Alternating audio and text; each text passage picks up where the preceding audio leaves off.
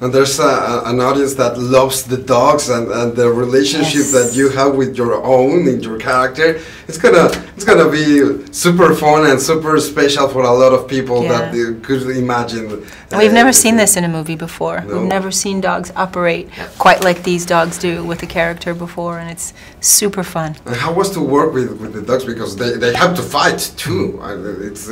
You have to make it seem real. How was all the process? Challenging, but super fun. I mean, we all love dogs. It was fun.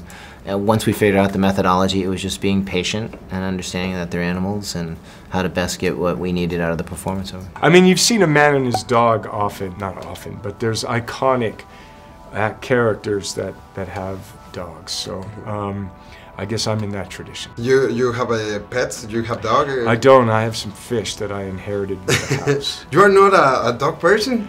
I'm a dog person. No, I like dogs, but I don't have any.